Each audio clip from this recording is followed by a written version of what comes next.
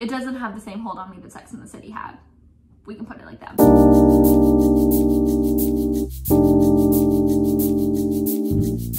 Hi, hello, welcome back to my channel. My name is Clara, and today I am coming at you with a reading vlog because next week, or really to be specific, in 5 days, my next semester of uni will begin, and I have a very strong feeling I've overcommitted myself to various organizations and internships and jobs and what have you for the next like 4 months. So I may have to slow down my reading if I want to, like, you know, live a sane existence and like get the required amount of sleep for a human being to be able to function properly.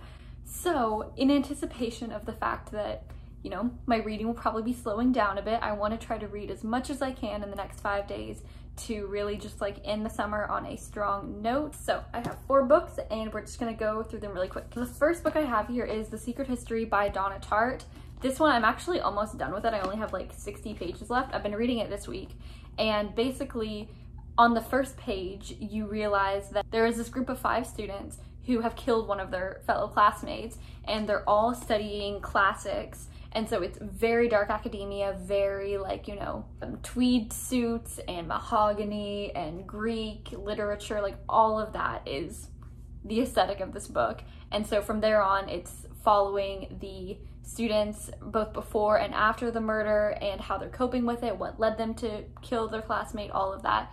So I've been really enjoying it so far, and hopefully I will be finishing it today. And this is also the biggest book that I have on my reading list for this vlog, so hopefully finishing this will give me like the motivation I need to get through the other ones as well. Then the next book I want to read is Mrs. Dalloway by Virginia Woolf. This is the first fiction book that I've read by Virginia Woolf, but previously I have read A Room of One's Own, which I really enjoyed by her.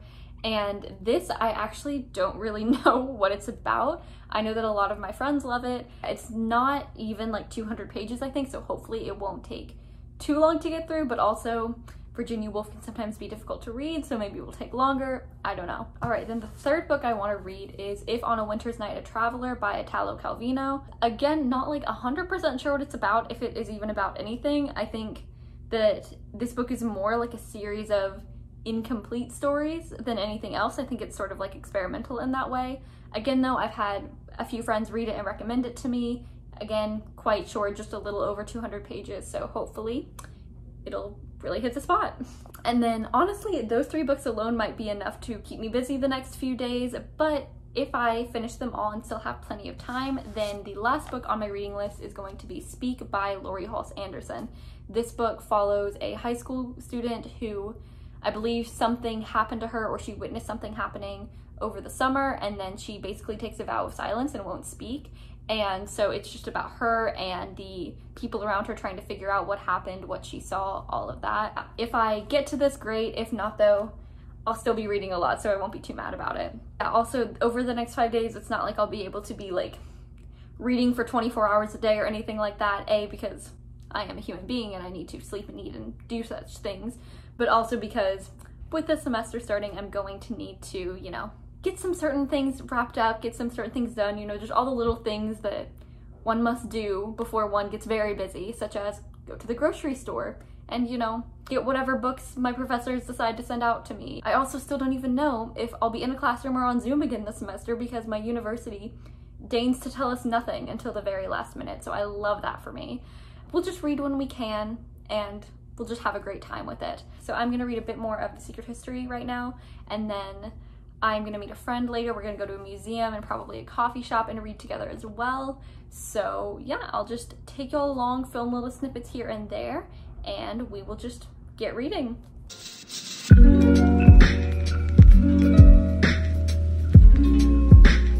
Hey there, a little reading update for you guys. So at coffee with my friend, I finished The Secret History. Glad to have the biggest book of the bunch done. And then I also read about 15 pages of Mrs. Dalloway. Great writing so far, like obviously, like we all knew Miss Virginia Woolf, she knows what she's doing. I think this is gonna be the type of book that's, I'm more here for like the writing style and the vibe and not necessarily the plot. When I am not reading, I have been eating a grilled cheese and then watching Sex and the City.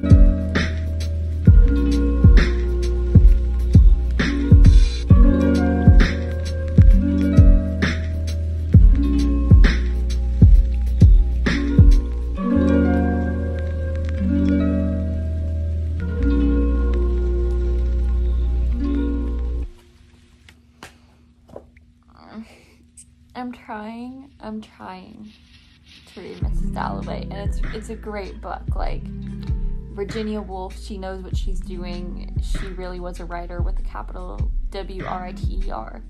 Incredible.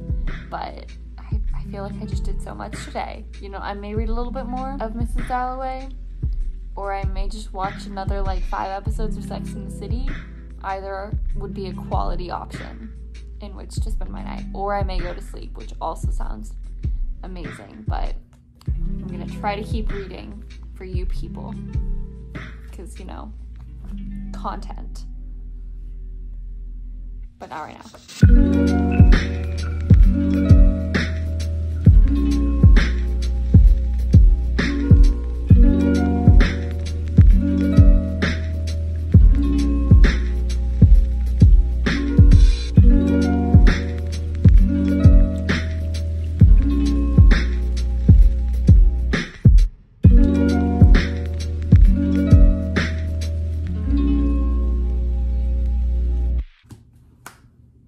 Hello everybody, we are here.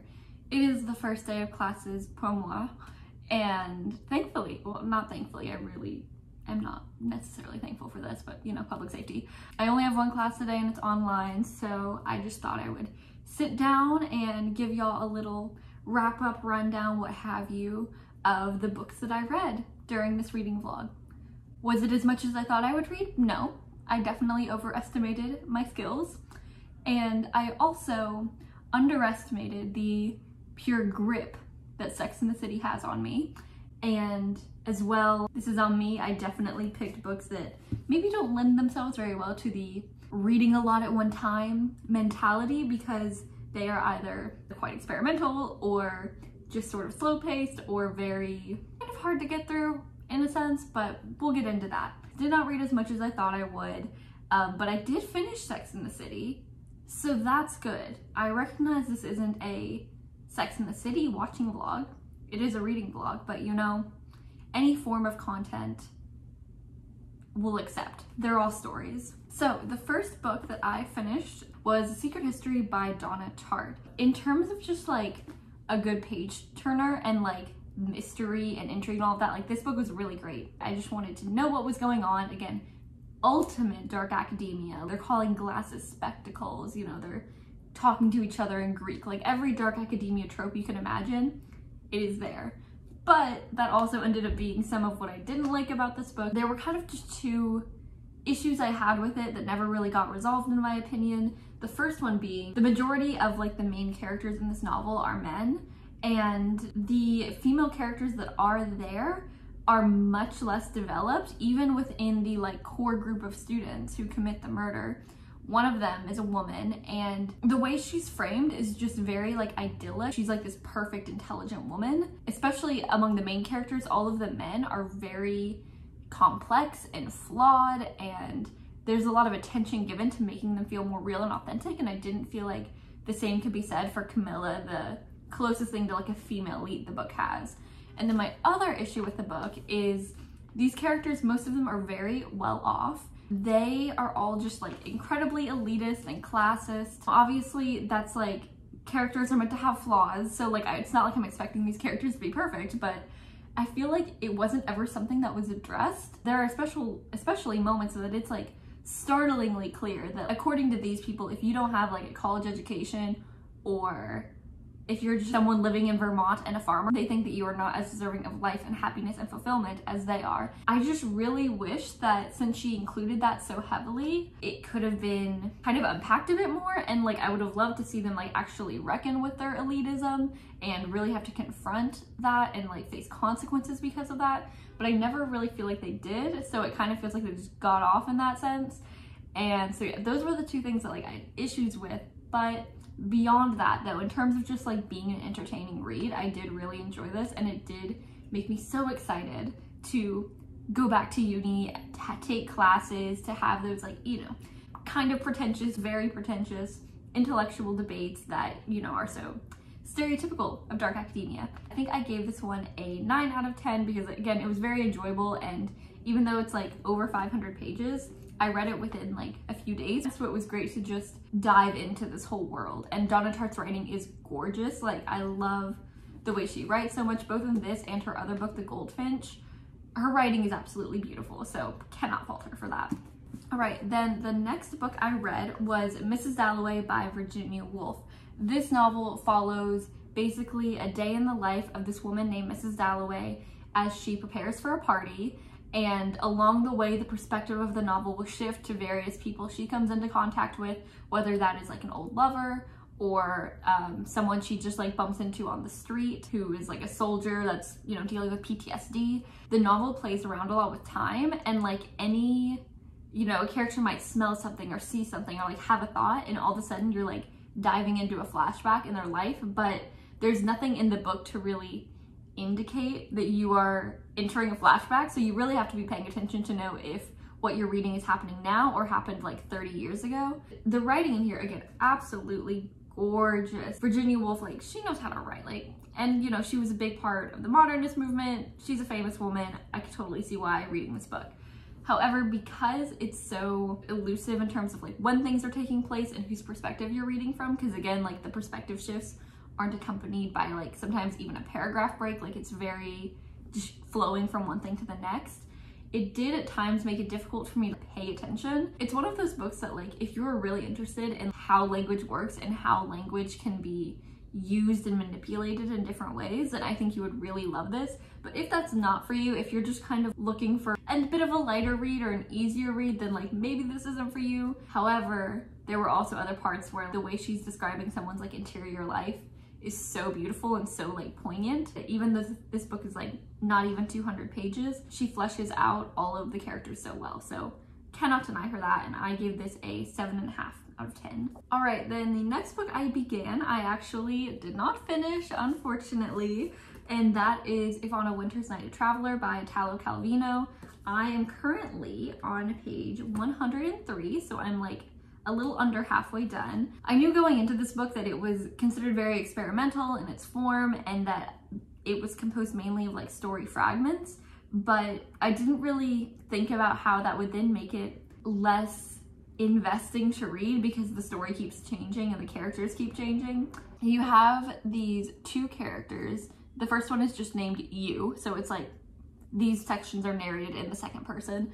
And then the other character is Ludmila. Basically, they are on the hunt for these different types of books because at first they start reading one book and then they find that it's like completely blank at a certain point. And so then they keep trying to find the rest of the story, but then as they try to find it and they think they found it, it's really the beginning of another story. And so then they're gonna try to find the rest of that story, and it like keeps going on and on.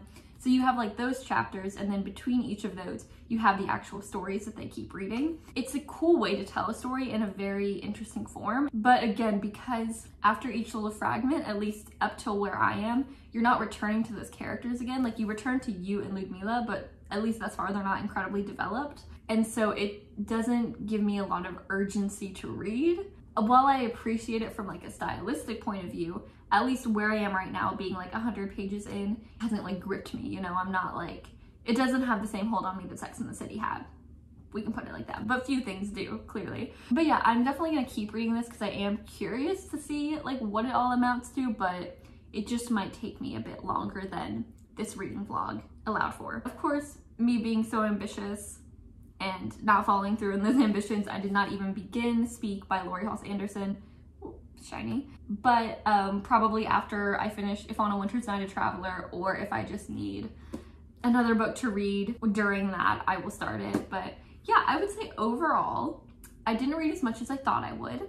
However, I did read quite a lot. If you would like to follow me on my socials, on Goodreads, everything is linked down below. I also have a website where I publish some of my own writing, if that so interests you.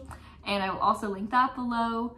And then as well, included in my socials, I have a little Bookstagram account where I give out like full reviews for every book I read, even the ones I don't talk about on this channel. So again, if you just want to see all of the things I'm reading, that is available to you.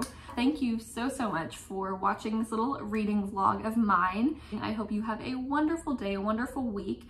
Any of y'all who are returning to uni or have already, best of luck. We've got this. It'll be great. If you like this video, absolutely, you can hit that like button. If you have a comment, please comment it. I would love to read your thoughts. And you know, if you just dig the vibe, if you dig the energy, if you just, you know, find yourself so gravitated towards my personality, then absolutely subscribe. I would be happy to have you. And yeah, I will see you guys in the next one. Bye.